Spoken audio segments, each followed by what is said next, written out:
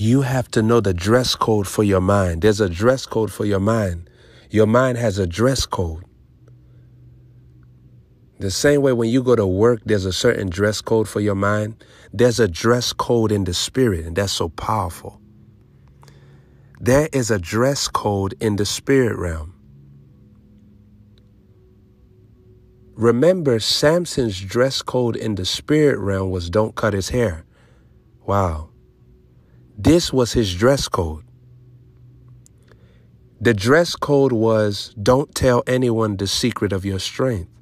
That was the dress code. The dress code was don't drink any strong drink. That was the dress code.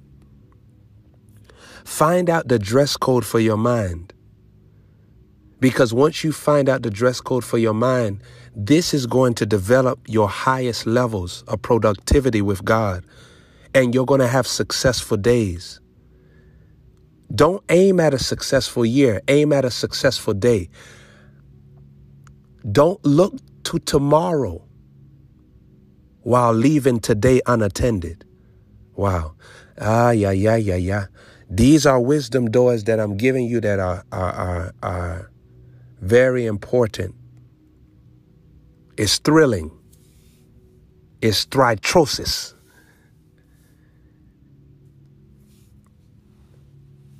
It's tritando. It's graph. Is Arophis. It's Imagian. Hello? Y'all still on the line or not? Hello? That's how people act when you ask them for $2 and they don't want to give it to you. They act like their reception bad. Hello, and you still... I know that's you, Leroy. You're over there doing it. Yeah, because one of them spitballs hit... One of them spitballs hit my eye when you was up there. One of them spitballs, I felt it. And whoever felt it, dealt it.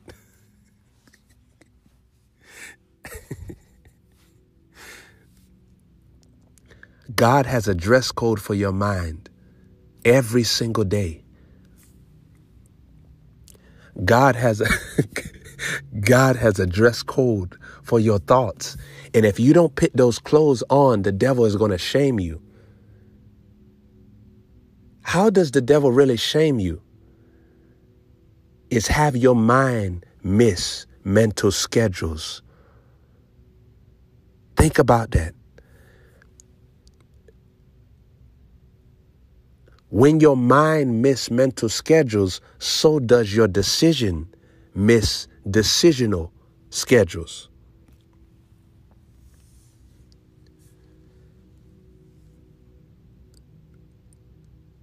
Mary Magdalene kept the dress code of her mind. She had 7 devils. They were owning her dress code. Mentally, her dress code was these 7 devils. They had rulership over her. Why did she have 7 devils? Because she had 7 wicked spirits operating in her. That was the same teaching that Jesus began to share with the people. She had that. She was getting worse and worse and worse. She had 7 devils because that 7 represented that Satan released the completion of the demonic in her. So this woman was very evil. This woman was very destructive. She was very dark. Because she had the fullness of Satan operating in her. My God, think about that. Mary Magdalene had the fullness of Satan operating in her. She was full of demons. The fact that she had 7 more wicked spirits, she had those 7 spirits. Those was the 7 more wicked spirits that Jesus had warned could return to your house. So she was really Satan's top woman. Mary Magdalene got delivered. And when she got delivered, now she goes from the 7 wicked spirits to now she has the 7 spirits of God. How do I know that? Because the Lord said it to me. This is why he appears to her first when he raises from hell. She's the first person he wants to talk to. This is Jesus's top person. You imagine, Peter came secondarily.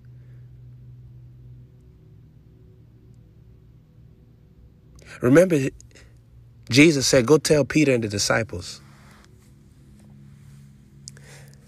As a matter of fact, I'm hearing the Lord say the reason why I said tell Peter, because I know Peter was a little distraught. He felt like he failed me. He felt like it was over for him.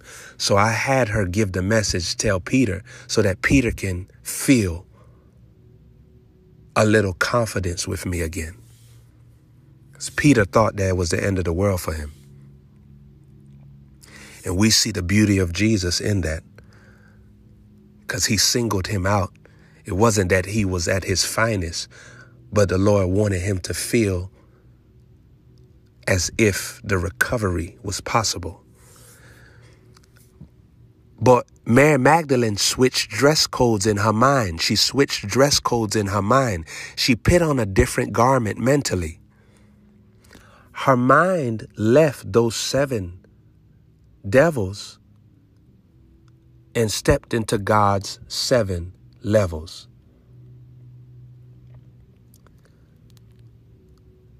So Mary Magdalene, she took on the new garments, the garments of praise, the garments of worship, the garments of submission, the garments of obedience, the garments of diligence, the garments of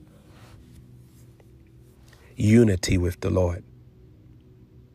You have to do that same thing every moment of your life. You have to make sure that your garments are not filthy garments.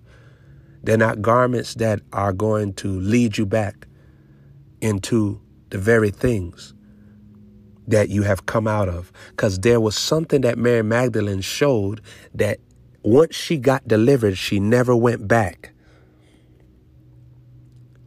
She never went back. When Mary Magdalene got set free, she never returned back. Why did Jesus tell the woman caught in the act of adultery? Why did he tell her, go in peace and sin no more? He was telling her, I just placed new garments on in your mind. I've given you a new dress code. Don't go search for the dress code that was yesterday. Today, I've given you a new dress code. When God gives you a new dress code, don't go shop at the thrift store, because the thrift store is full of spirits.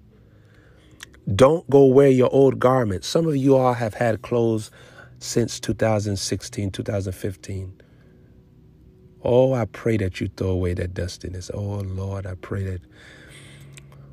Oh, my God. You still got coffee stains on it. You still got nail polish on it.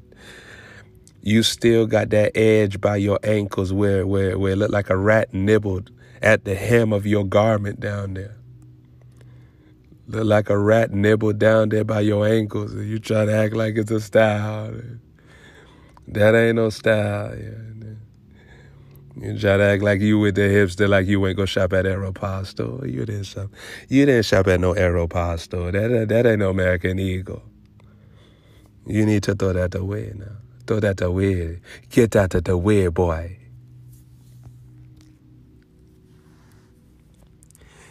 If your pajamas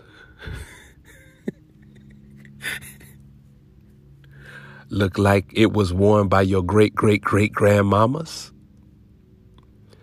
you're going to have to throw that stuff away. Just let it go. Just let it go. Just let it go. I know it feels comfortable, but just let it go. You can't keep holding on. Now, this your daddy talking. You can't keep wearing them same panties. I'm going to tell you. Nah, I got it. Don't try. Nah, this the daddy talking. This daddy talking. You can't be wearing them same panties. Get you some new panties. If you got to pay $2-3 more, get you some new panties. You can't keep wearing that same bra that don't strap up in the back. You can't keep doing it to yourself. It got too much of years ago on it. You can't. You gotta throw them boxes away. When the logo on the boxes, we don't see Tommy Hilfiger logo no longer. The logo is gone. You gotta have to throw that away. You're gonna have to throw that away real quick. When we can't see that it's a Hanes shirt, when the Hanes done faded, it's time to throw that thing away. It's time to throw it away. All right? Because if your Hanes, if your boxers, if your socks got holes in the back and you try to act like it's a sandal sock, it's not a sandal sock. That sock just finished. Let it go. Let it go. You can't hold on to garments too long. Even natural garments, you got to let them go because they carry memories. Do you know that I don't watch certain broadcasts that I've done in the past? Because the broadcast was done during a time of my life that I don't want to be there.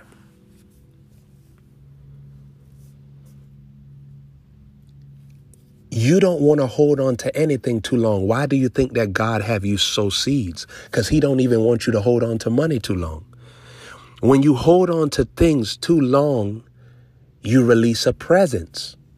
You release a spirit that you don't want. Sometimes you don't know why your thoughts is still in 2009, 2005. Because you got garments from 2005 still with you. You got pictures from 2005 still with you. And so those demons that fought you in 2005 will still bother you in 2020.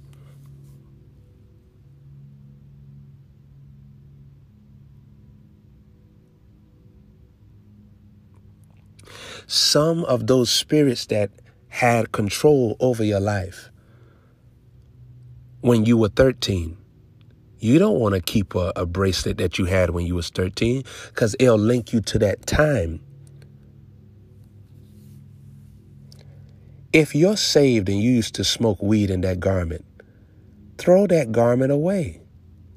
If you got to wear your same clothes and wash it and wring it with your hands, bring it here, then bring it there. You don't got to wash and dry at your place.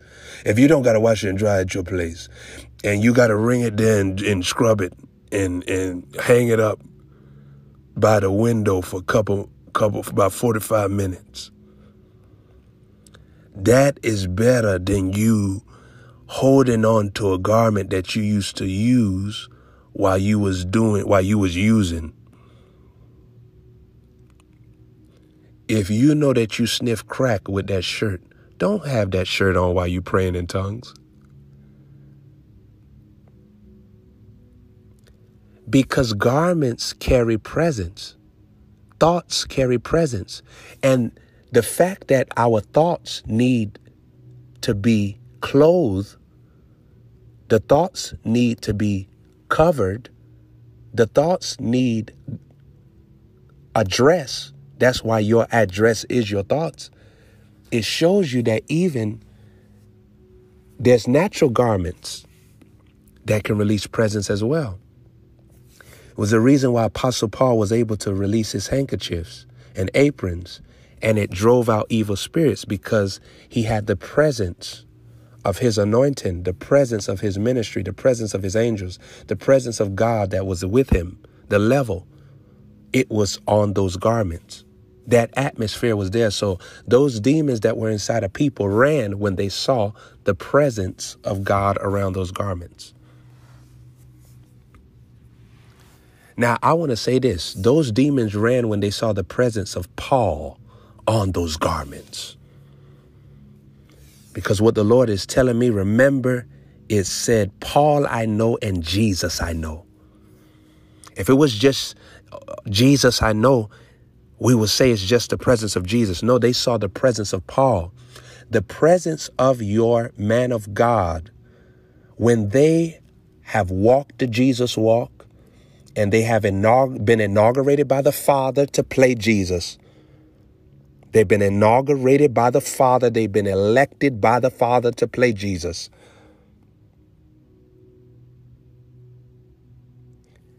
They have a presence that scares demons out of your life. That's why demons tell you not to listen to them. That's why demons say, get away from their ministry. That's why demons say, don't sow no seed into them. That's why demons do that. Because demons know that if you stay connected to our presence, that they will not be able to have a delay or a foothold or a stronghold on your eternity. Now you know why demons are strategic, why they tell you, get away, don't listen to this one. Don't follow, because it's either you're going to leave your man of God and they stay to take you to hell, or you stay with your man of God and they have to leave and go back to hell. Oh my God. Did you hear what I just said? Either they are going to get you to leave your man of God and they take you to hell, or you stay with your man of God and they have to go back to hell. Demons are very tricky. They are very tricky. The same way God sows the word into you, there are demons that are sent to sow the word into you as well. That's why the Bible said, blessed is the man that walketh not in the counsel of the ungodly. The counsel of the ungodly, these are people that are empowered and anointed by Satan to sow the word into you as well. It's all about knowing the dress code for your mind. Elisha knew that his dress code was just to listen to Elijah. Elijah said, I'm going here. You going to stay right here. He said, no. Elijah, I hear you, but this is not a part of the dress code that God put inside of my mind. I'm going with you. No. I know that you said that this is a new year and you're preaching this, but I'm going with you while you preach it. I'm going to say something tonight that's shocking. I know that this vision is going to be shocking to you because it's shocking to me. But it's an encounter that I've had hours ago. And even when I begin to move around, this encounter stayed. And it's still on me. And it's still with me.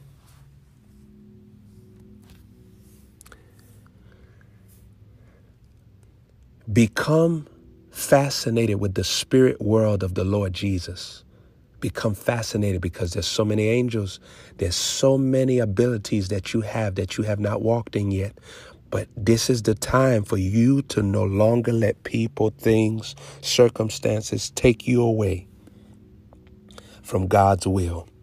This is the time for it. This is the time. You have to start saying this in 2020. I'm not going to let things, people, circumstances distract me from the Lord Jesus this year. I'm not going to let it happen. If me and you be honest, if you look back at your life, look at the years before. Satan always knew how to send something to distract you from Jesus. If you look at your life, it's not that you don't have certain things because God don't want to give it to you. There's some things you don't have because right before you possess it, another reporting live from the CNN of Satan.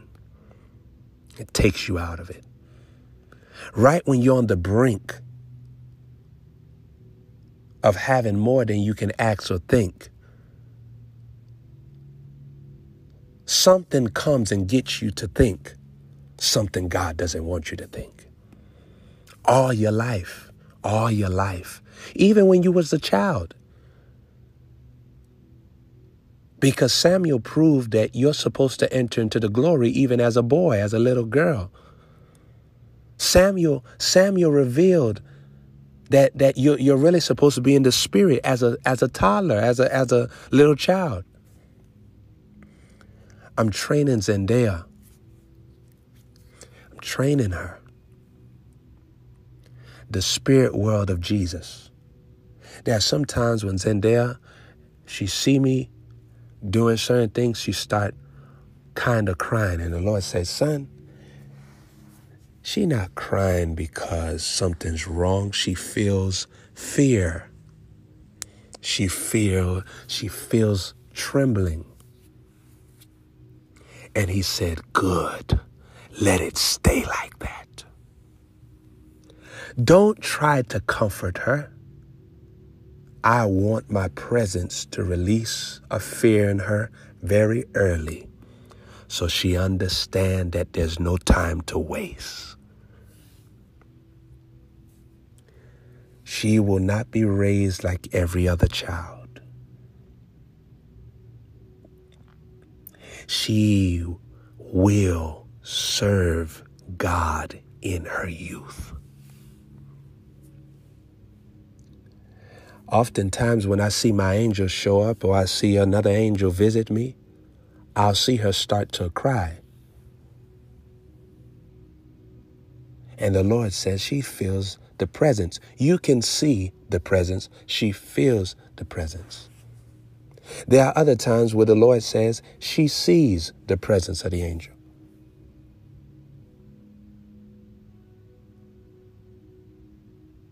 The other days in there, I was doing something spiritual. And Zendaya, while she was sleeping, she was knocked out. She started saying, kata kata da da da da kata kata da da da da da kata kata da da kata kata for a whole minute. And then she just stopped. And the sleep just continued. She would sleep for hours more. Your atmosphere creates surgery for those around you. Your atmosphere creates surgery for those around you. Remember, Jesus even talked about how the sick need a physician. He was talking about people that's mentally sick, emotionally sick, inwardly sick. He said they need the physician. It's a bid to let you know, don't look at yourself and just accept yourself the way you are. Let the Lord do more surgery on you. Just keep on going higher in surgery. Some of you all have surgery scheduled for today. And you know when your surgery is scheduled, you can't let everybody in the room. You can't talk with everybody. You have to be selective of who can be around during the surgery. You can't eat certain foods when you're doing that surgery. That means that you can't be watching CNN. You can't be watching certain things on that's going to affect the surgery God is doing on you.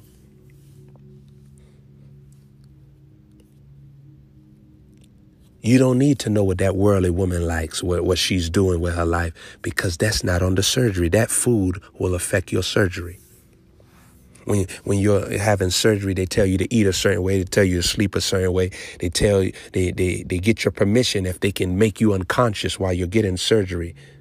The same way God, he'll make you unconscious, but he needs your permission that you'll walk by faith and not by sight, that you don't need to know everything. All you need to know is what